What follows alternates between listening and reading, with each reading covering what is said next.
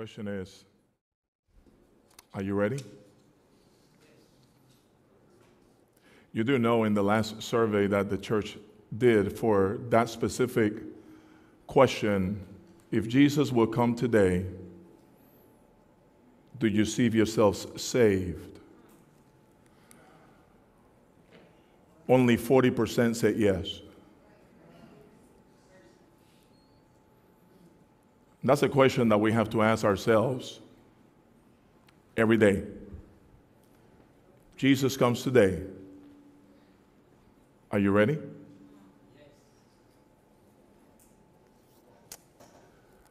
The third angel of the six, we have stated, is the one with a solemn message. The third angel, we have discovered, raised the light to key players in the final battle between good and evil.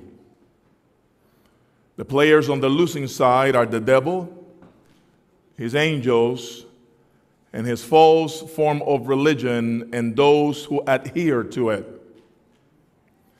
The players on the winning side are the Godhead, the unfallen angels, and true religion, and those who adhere to it. The third angel forces us to pause and identify the false side. The dragon is the devil, according to Revelation 12 and verse 9. The beast is the form of false Christianity which developed in the period between pagan Rome and the beginning of the United States of America, according to Daniel 7 and Revelation 13. We have discovered that this religious power asserts the right to alter God's law and the right to forgive sins, of what the Bible calls blasphemy. That is found in Daniel 7:25 and 2 Thessalonians 2 verses 3 and 4. The image of the beast is other religions that support the essential marks that the beast power makes. It says that they are the voice of God on earth, according to Revelation 13 verse 11 through 17 and Revelation 16 verses 13 and 14. And it is an attempt to force religion via legislation. Via what? We point that out already. We are not going to get into the details about the mark of the beast. As another Bible study that we're going to go into, except to say that we have learned in the many Bible prophecy seminars that the mark of the beast is an attempt to substitute the real Sabbath for a false one. Now, you have to remember that the first angel set the stage. The first angel sets the stage of the first three angels' messages by raising the issue to fear God. Remember that? Fear God and give glory to Him, for the hour of His judgment is come. And we have said throughout this part of the basic training series that the theme of the first three angels of the six angels is to put God in His rightful place as creator and redeemer. I'll say amen for you. Amen. Thank you, Monica. But by the time we arrive at the words of the third angel, the scene is set. Those who heed the call to enthrone God in their life and stand on the Lord's side, and those who knowingly rejects the call to place tradition and error above the Word of God. But then there are those who will inherit. Those people who actually do that will inherit the displeasures of God. The Bible phrase for this displeasure is manifested in Revelation 14 and verse 10, where it says, the wine of the wrath of God, which is poured out without mixture into the cup of His indignation. That leads me to today's title. A special message, the wrath of God. A message that was inspired by one of our youth, asking the question, you're talking about these three angels, but I'm always concerned about this wrath of God. the wrath of God. Let's pray. Father, speak. In Jesus' name, amen. To be honest with you, when I sent the mass text last night, I wasn't expecting a lot of you here at church. Because this is a strange subject. And a lot of people tend to stay home for subjects like this one. Now, this is what's going to be the last message, but no, the youth had to come up with something, right? So this is the second to last sermon for this portion of the series about the 6 angels of Revelation 14. But what many people do not realize is that this subject is one of the most serious subjects for any Christian to understand. And I'm going to start the sermon with a series of questions. Questions posed by your youth people, by your young people. Have you ever felt that God was mad at you? Have you? Have you ever felt that you were being directly punished by God? Questions. I guess I'm the only one who ever felt that way, huh? Have you ever felt that God was dealing with you directly because of some sin that you have committed? Have you ever had that feeling? I would venture to suggest that most adults who take a religious view of life had these questions in their mind at some time in their existence. These feelings often come as a result of our own deep sense of guilt. We tend to feel at times that if God isn't angry with me, he ought to be. Come on, somebody. Get off your pious couch. We all have been there. And if you have ever had such feelings, you know that such feelings are not comfortable. Let me begin by saying straight out that no one in this room or no one watching right now has experienced. Let me say that again. No one. No one. Did I say no one? No one in this room and watching at home has ever experienced the wrath of God described in Revelation 14:10. All through Scripture, from the very beginning, the wrath, the anger of God is always in the Bible cushioned. That's right. Cushion. What word did I say? Cushion. Come on, folks, get into it. Cushion. In fact, when you read the Bible with a discerning eye, it becomes increasingly evident that God's wrath is not the kind of blind, vindictive emotion that so often possesses human beings. But rather, listen to me because I'm just getting to the main point of the sermon. God's wrath is really a method, not an emotion. Yeah, let me just step back here and let me make sure that you get this one. God's wrath is a method of responding to error, a method calculated to appeal and then heal the error. What do I mean? Well, let's look at some biblical examples, shall we? Take man's first sin. In fact, turn with me, in your Bibles to Genesis chapter 3. Come on. You brought it, use it. Genesis 3, verses 1 through 15. Genesis 3, verses 1 through 15. It unfolds the agonizing story of the first senseless sin that man committed. Completely senseless. And the key verse of Genesis 3 is verse 15. We call it the garden promise, where God, having addressed them after their error, announces, I will put enmity.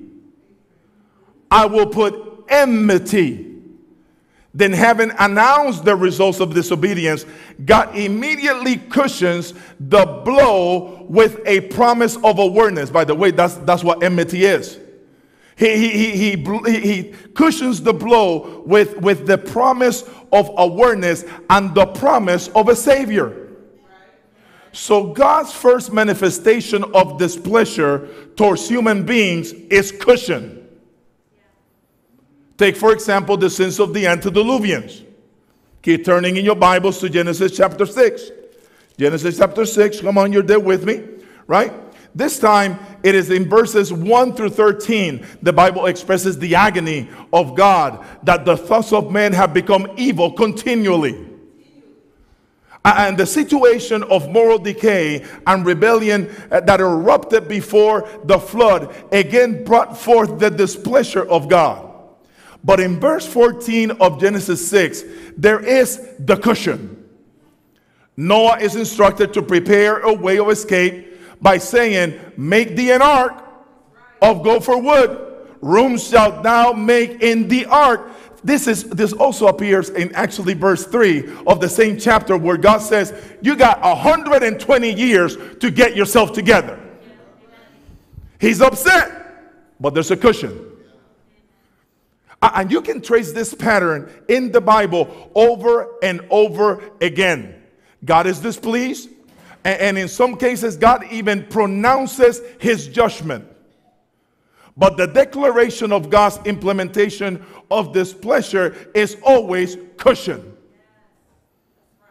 For example, when Abraham lies about his relationship with Sarah and displays distrust in God's ability to look out after Abraham, there's no question that God is upset. God announces his disfavor in the words of a heathen king in Genesis 12 verses 18 and 19. And then in verse 20, there's the cushion. All right? It says, read, and Pharaoh commanded his men concerning him, Abraham, and they sent them away and his wife and all that he had. In spite of his sin, listen, in spite of his sin, Abraham was sent away with all that he had. Not to mention that God plagued the home of the Pharaoh. You lied, I'm upset, but go safely. Is anybody awake in this place today? You see, I began by making the statement that no one, I said no one, has ever experienced the wrath of God as described in Revelation 14:10. Because throughout the Bible, God's wrath is always cushioned. When Moses gets hasty to deliver his oppressed people his own way and takes up a staff of human anger to assail an Egyptian who was found beating up a Hebrew, he was discovered, right? He was exiled to the wilderness, and then comes the cushion. See, God uses the wilderness to prepare Moses for the greatest accomplishment of his life. I said that God's anger is a method, not an emotion. You see, a lot of people, when they get upset, they stop thinking. When God gets upset, he thinks even deeper. God gets angry, God gets upset, but God never loses his temper. Oh, somebody ought to say amen. Over and over again in the Holy Record, God's displeasure with his people is announced and his wrath is kindled, and then the cushion. But the best example of this is the entire book of Judges.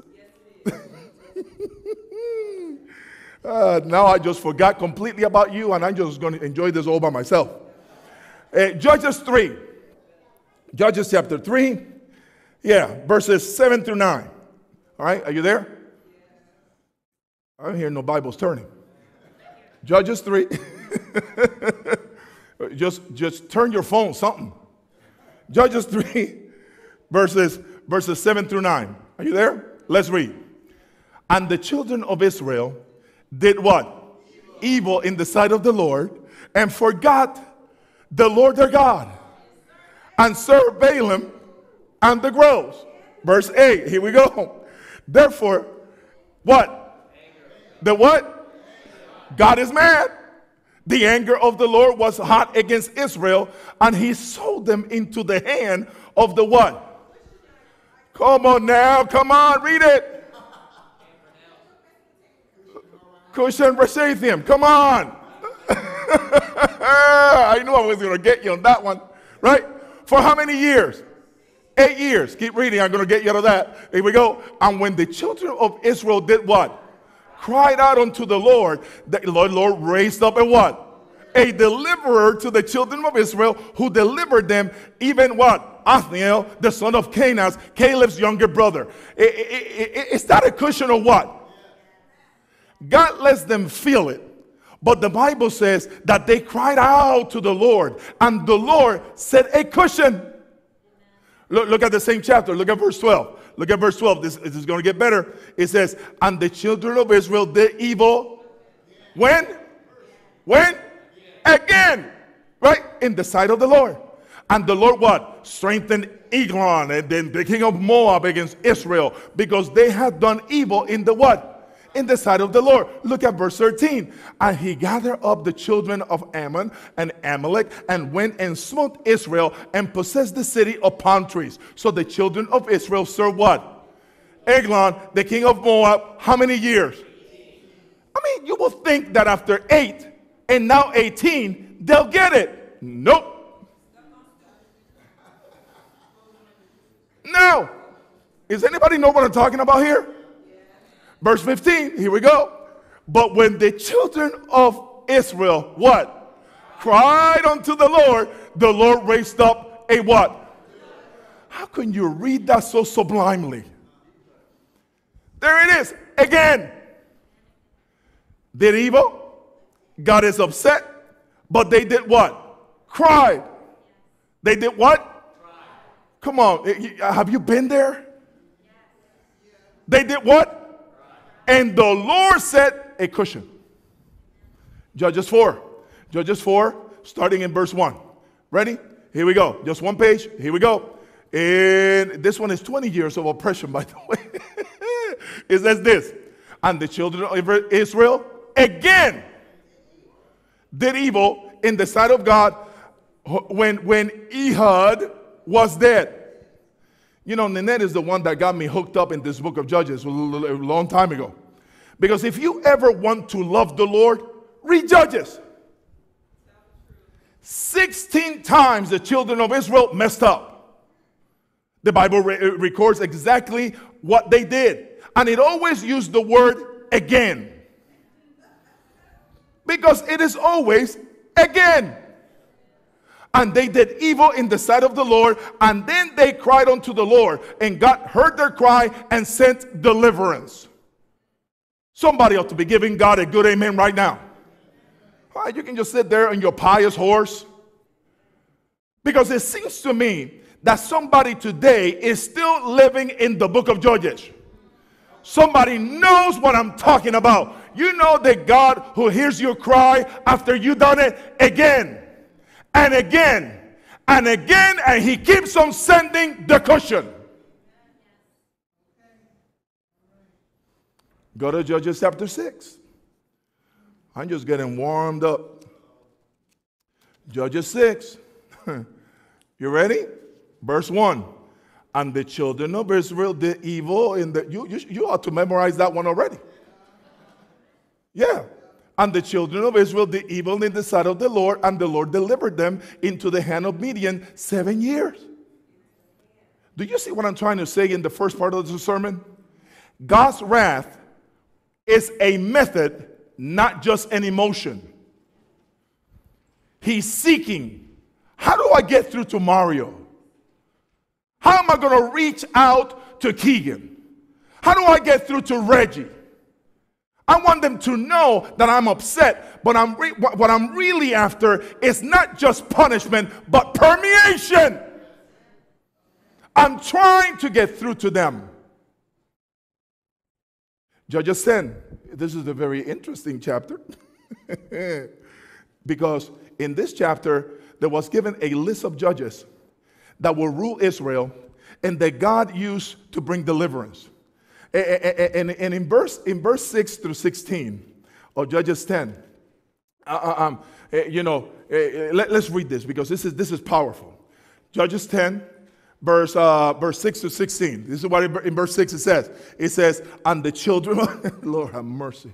And the children of Israel did evil again in the sight of the Lord, and served Balaam and Ashtaroth and the gods of Syria, and the gods with little g of Sidon, and the gods of Moab, and the gods of the children of Ammon, and the gods of the Philistines, and they forsook the Lord and served not him. Now, this is chapter 10. And you will think, and friends, I want this sermon to get through to you this morning. You know, you're going to leave this sermon loving the Lord as you never have loved him before. Look at the list of gods they are serving now. Not just one. You know, we just go everywhere and just serve all the gods that we can find.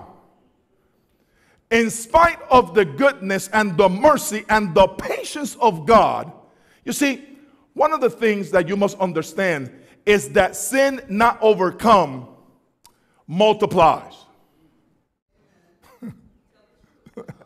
Let me say that again. Sin not overcome multiplies. Sin not overcome does not get better. Sin not overcome gets worse. Now, you have this whole list of gods with little g's. Go to verse 10. Verse 10, it says, and the children of Israel, you can probably say this by memory now, right? Yeah. And the children of Israel did what? Evil. Yeah, and the children of Israel what? Cried unto the Lord, saying, we have sinned against thee. Both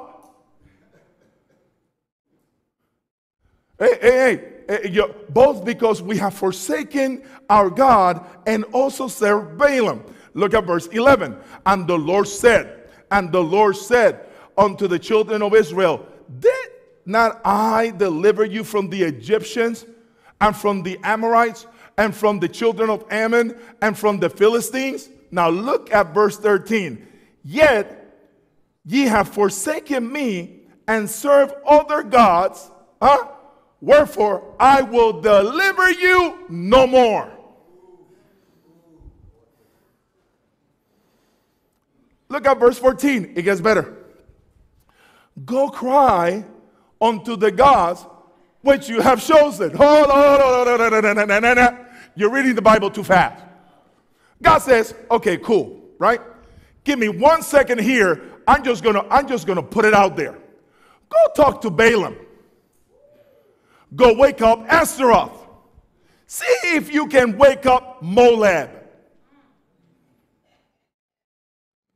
Are you hearing him? Yeah. But even saying that, if you keep reading, the Lord delivers them and sends a cushion. You see, the words of his anger are not spiteful. He's trying to make you think. Why are you talking to me, says the Lord? He's not being spiteful. He just wants you to think. If I am the one that can help you, then why are you worshiping these other gods? If your bank account cannot save you, why you put that in front of me?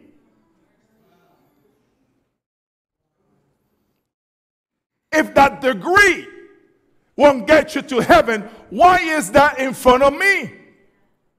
If that relationship is getting you out of the church, you see it now? You see, what we have here is not an unfocused tirade or rant by some capricious deity, as Satan has actually taught the heathen to believe about God. You know, what we have here is God trying to get your attention. See, God is calling out, reaching towards us. And to do this, God uses two. How many? Two methods. Direct intervention and inevitable consequences. Now, let me just keep this straight. By direct intervention, we mean, as in the case of the flood, that God moves and causes something that happened that otherwise would not happen unless God did it. The hand of God is inserting into the flow of human events, and God's displeasure is manifested. This is the first way that God gets our attention and shows his wrath.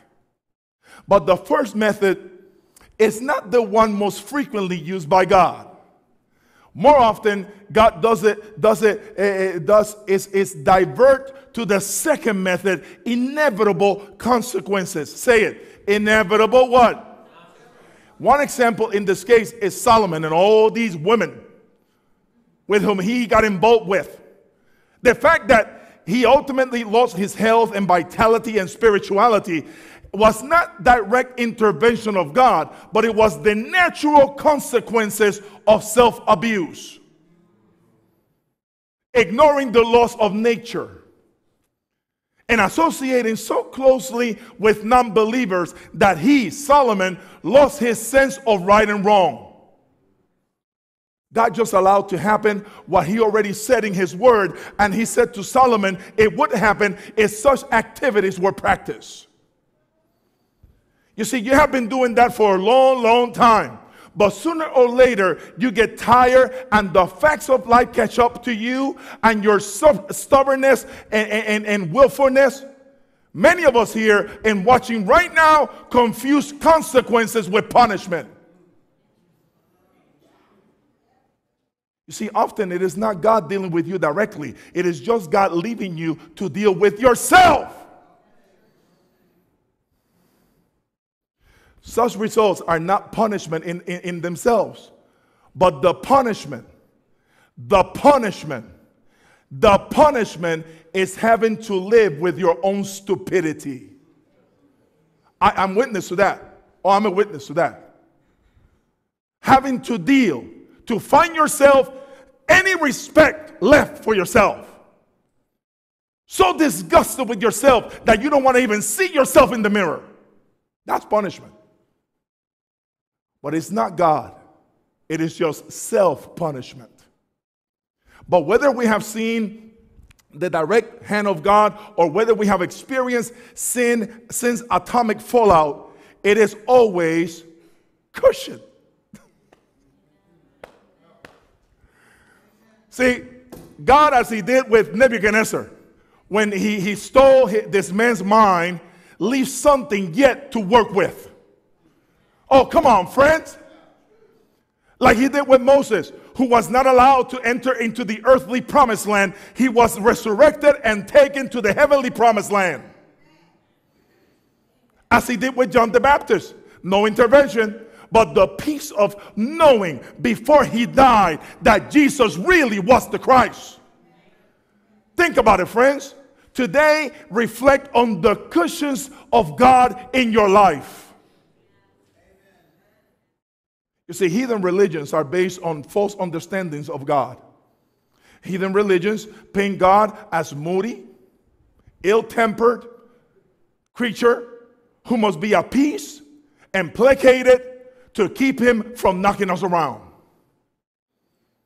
So if something goes wrong, if the crops fail or sickness strikes, the fearful go running to perform religious rites in order to make God happy. See, too many times so-called Christians make this same mistake. When the wrong falls on you as a direct result of your foolishness, we go running to church. We want to get reconsecrated. Oh, we start running, we start returning tithe again, not having given God a dime for 5 years. Suddenly we start going to prayer meeting. Or we start joining the ministries. We have this hedonistic concept of God. We feel that he's upset, so we have to do something to calm God down. The fact is that most of these cases, rather than God being in our case, he's just allowed the natural consequences of an inconsistent, rebellious life to catch up with us. Rather, he has not intervened to keep the natural results of defying the laws of God. See, we insult God with this kind of sporadic outburst of religious fervor. See, God doesn't want a desire, for his appeasement. Like he's some kind of old man that didn't get his way. God does not want appeasement. God wants appreciation. We cannot buy off God with religiosity. He wants a relationship. You get in trouble, you start running to church. You get in trouble, then you ask, oh, you got to start praying right now. Get off that stuff which insults God. He's trying to get to your mind. God doesn't want some coins out of your pocket or how many prayers you prayed. He wants your soul, your mind, everything that you are. His anger is a method, not an emotion. You know, there are times when he does not intervene directly. But as it is always an act of love, not simply an act of punishment. But in the book of James, in discussing temptation, it says in the first chapter and verse 13 that God cannot be tempted with evil. You know, I believe that the same principles applies here when it comes to God's reaction to our evil. For God to be spiteful when we do wrong, I repeat, God's wrath is a method, not a reaction or an emotion. It is focused. Listen to me. It is focused and intended to be productive and redemptive. See, God just doesn't get mad. God gets busy. You're not getting it today. You are not awake today. Look, God woke me up at 3:30. Change that stuff. God does not just get mad. He gets busy. But why does God operate this way? It's important to know that God's wrath is always preceded by God's warnings. See, people always talk to me about the flood and why did God do that. They never take into consideration that there were 120 years of preaching that they could hear. In all the situations that we have discussed in the sermon so far, whether we're talking about in the person of Adam and Eve or Abraham or the last sin just committed on the last second, God has provided information. It is God's practice of warning us ahead that justifies his wrath.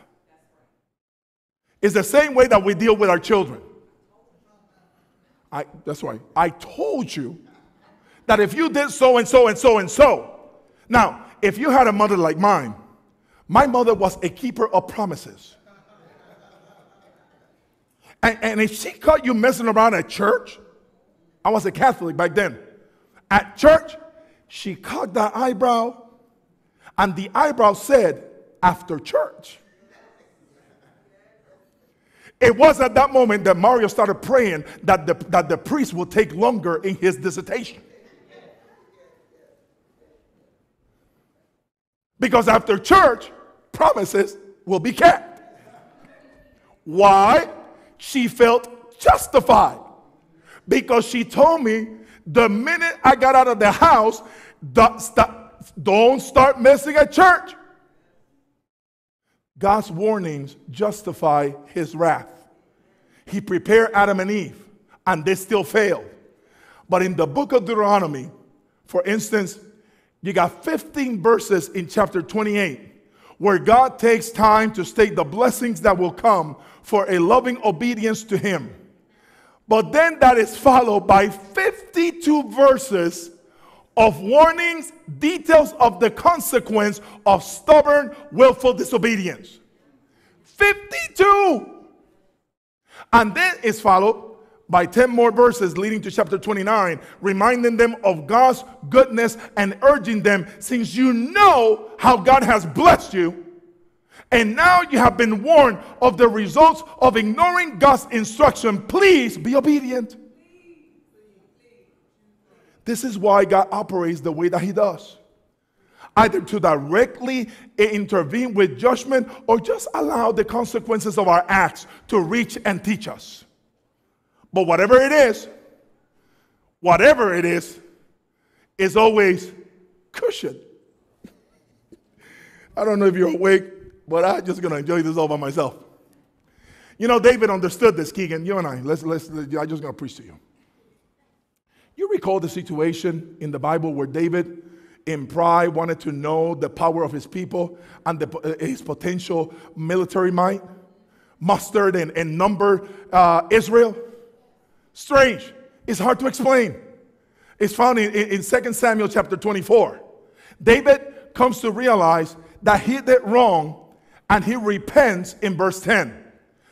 God then sends the prophet Gad to talk to David to deliver God's message. David is given 3 choices of punishment from God. Are you with me? Oh, yeah, just 2 of you. Are you with me? Yeah. 1 involves his enemies, and 2 of them involves the intervening methods of famines and pestilences. And after hearing the choices, Lord have mercy, this is David's response in 2 Samuel 24:14. I am in great strait. Let us fall into the hand of the Lord, for his mercies are great, and let me not fall in the hand of man. Come on, somebody. David said, who have been dealt by God before, right? When the deal goes down, I'd rather have God deal with me and his cushions than all of you at church who have no cushion. No cushion. So for many of us, our experiences with God have not left us with the faith of David. He had this statement of trust. He was a man who had not become skittish or resentful or of God's dealings and complainings or afraid of God. No. David believed that God will be fair. Do you believe that? You see, sometimes God can be rough. But brethren, I know about the cushion. I would not be standing here in front of you preaching to you as your pastor if God did not believe in cushioning. You see, when the deal goes down, leave me in the hands of the Almighty God. We need to learn that. We need to let that become active in our lives. If somebody is going to deal with me, let it be somebody who knows me inside and out. And yet, as he knows me, he prostrated himself on Calvary's cross that I might be redeemed. I put myself in his hands every day. But friends, only one human being thus far have ever experienced Revelation 14:10. Drinking the cup of God's wrath, which is poured out without mixture. What was the wrath supposed to be mixed with, Mario? The cushion. Mercy. Only one human being had experienced God's wrath unmixed with mercy. Only one human being knows about that. And I can hear him. His heart breaking. The shattering cry bouncing off the sound waves of heaven and earth. A cry that can only be uttered by a mouth speaking from a heart that bore every single lie. That carry every cursed word ever spoken. A heart that bore the curse of every rage and every act of immorality. Not only was all the murders heaped on his shoulders, but all of the hate and malice and every greed and insanity behind every murder was heaped on him. The sin of every hurting word ever spoken in anger. The sin of every jealous thought. You see, Jesus even bore the sin of every wasted moment. Every hour spent working on Sabbath and talking about secular things on his holy time. Or just staying at home on Sabbath to watch the football game. All this was heaped on him on the cross. The lies of gossip pass over the phone as people air somebody else's dirty laundry. Jesus felt that. I mean, it could have been enough for the weight of his own body to fear to actually tear, the holes in his hands where the spikes have been driven. For he was a big man, 6'3", 6'4", frame that had been developed in his youth by helping his father chop down trees to make furniture. In his days, a carpenter was first a lumberjack, then a builder. I say his weight by itself was too much for the tender tissues of his hands to support. But now God have laid on him the iniquities of us all. In his wounds, the tithe that I misspent was paid. The stripes on his back and the pieces of missing flesh for the skipping of church or failing to study or me skipping the prayer time is paid at the cross. So that finally, for the first time, a human being feels the absence of God. It's as if God died and no longer could love. Finally, for the first time, a human being feels the cold sweat of God's total rejection. He becomes the chief of sinners. He is the stench of the universe. And so finally it erupts in him a shattering cry, my God, why hast thou forsaken me?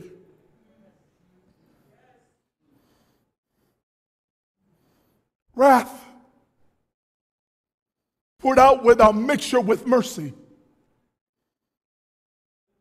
It's not a sponge of vinegar, but a cup dipped on the other side of God's being. No sugar in the cup, no cushion on the cross. Somebody has to really feel it. Somebody has to really feel the total wrath of God against sin. And the one who does it is a total innocent man.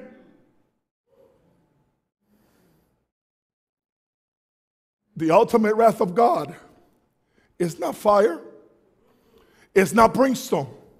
The ultimate wrath of God is wrath unmixed with mercy. The ultimate wrath of God is not some physical punishment. It is eternal separation from God. Don't insult God saying that fire is the punishment of sin. The ultimate punishment of sin is separation from the Savior. No more cushion. Not for Jesus. No more cushion for my Jesus. And so in Revelation 14:10 cries out, 14:11, and the smoke of their torment ascended up forever and ever. The word translated for forever and ever is in the text means as long as it lasts. It does not mean billions or trillions of years in hell. Let me give you an example. The Bible says that Jonah was in the belly of the whale forever, right? But we know that he was there 3 days and 3 nights. There will not be a forever burning hell. That's not wrath unmixed with mercy. The wrath is eternal separation from the source of life.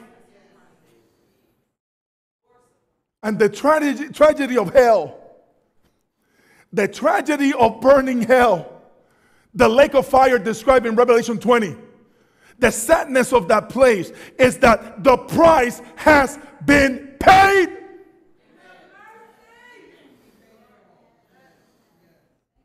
You see, Jesus died the death of those that will not be saved. Because the Bible says that the lake of fire is the second death. And whosoever was not found written in the Lamb's book of life was cast into the lake of fire. So the tragedy of the burning hell is that people that are there are paying a price that was already paid for them.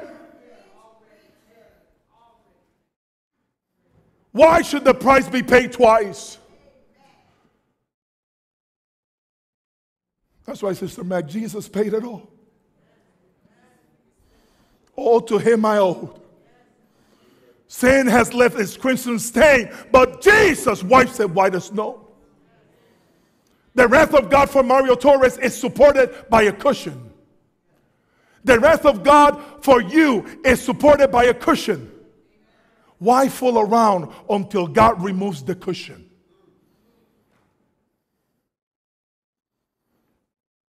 In preparation for this sermon, let's finish, Sister Mac. I can't take it any longer. It's too much for me. In preparation for the sermon, and because of the week that I had at work, I went back to reading Steps to Christ and the book Great Controversy. It talks about how God will wipe away all tears from our eyes. Because looking through the gates and the crystal walls, we will see those that will not be saved. You see, the New Jerusalem comes down from God out of heaven. And in Revelation 20, it says that the wicked will encircle or surround the city. We're going to see people that we know outside. So God spares us. He wipes away all tears. But then the book points out that because God cannot forget, He will tarry in His heart for eternity the memory of every sinner that He could not save. For us, eternal cushion. A mind that cannot remember, but my God, my loving and precious God bears in His heart the visitor that would not make a decision. The member who just sat there Sabbath after Sabbath, allowed heaven to pass over him or her when the appeal was made. God cannot forget you.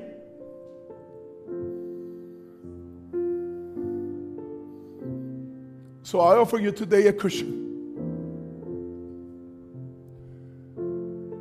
You don't have to die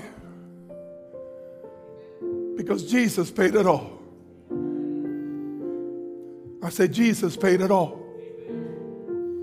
Your heads are bowed. Your eyes are closed.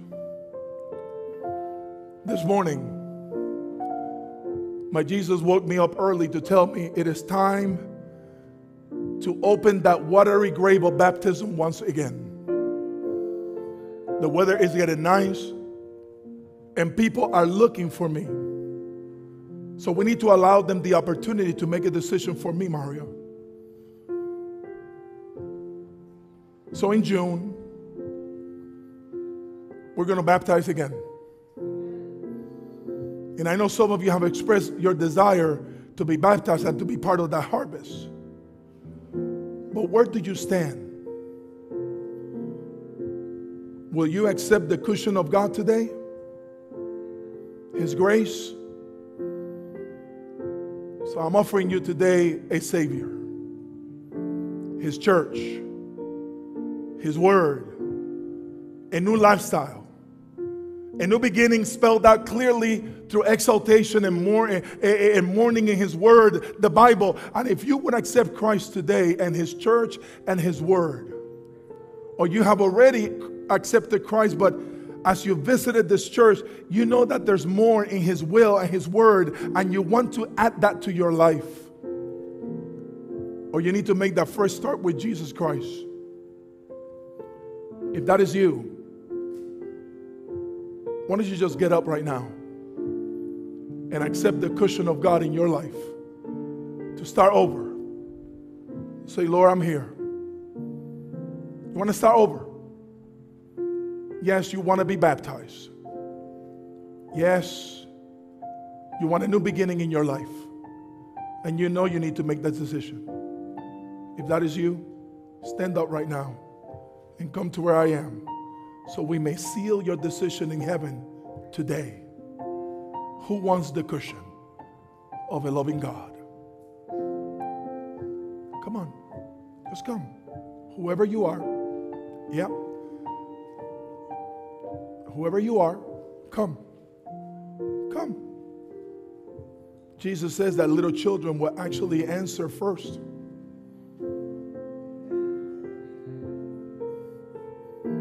Here comes my older angel.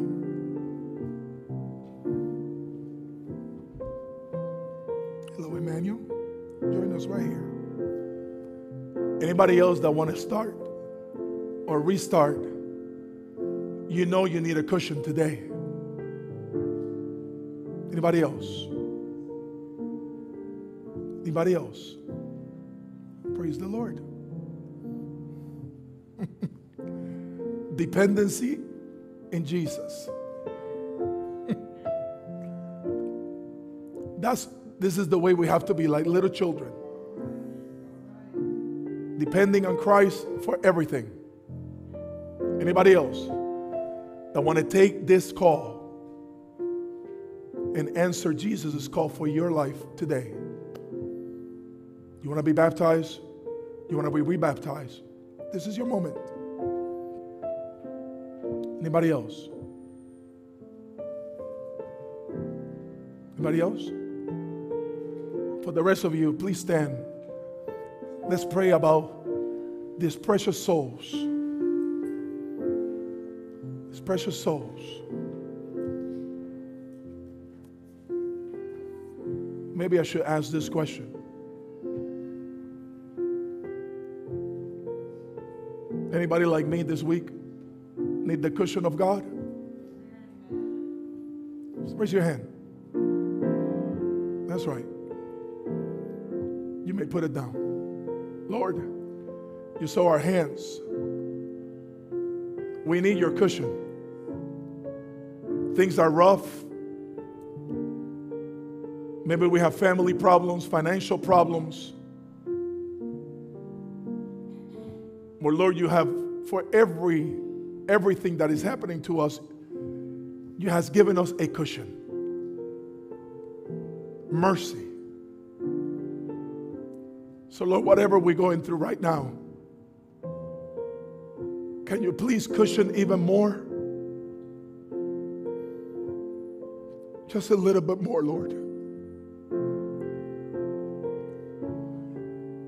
But Father, heaven is rejoicing this morning because even little children hear your word and they answer.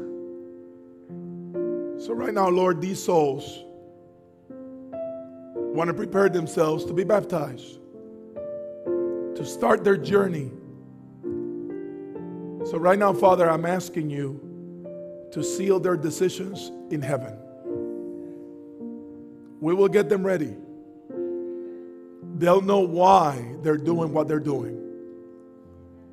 So Jesus, help us as a church to continue to guide them to the kingdom of heaven.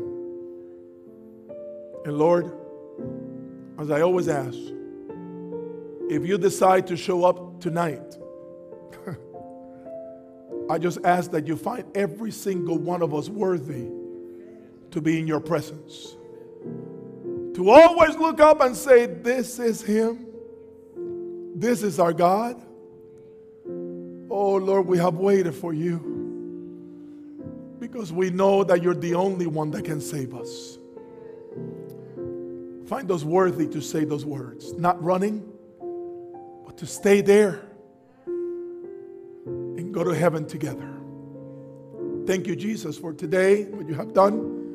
And thank you for what you continue to do. In Jesus' name I pray. And everybody said, amen and amen. You may be seated.